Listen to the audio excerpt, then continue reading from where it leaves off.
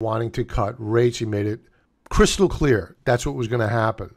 The problem is that the more I thought about it, the more I realized that he wasn't bragging. He was afraid. And he needed to send a message out to the market. Now, I've been saying that with the nearly million share reduction in jobs created in the past year, that he's probably behind the curve. If in fact he was not colluding with the BLS, the Bureau of Labor and Statistics, and he was unaware of the fact that the numbers are being overstated. He probably has his own economists in the Fed, and perhaps they had the better knowledge of the true state of the jobs market better than the BLS did, or at least more accurate than what they were willing to report.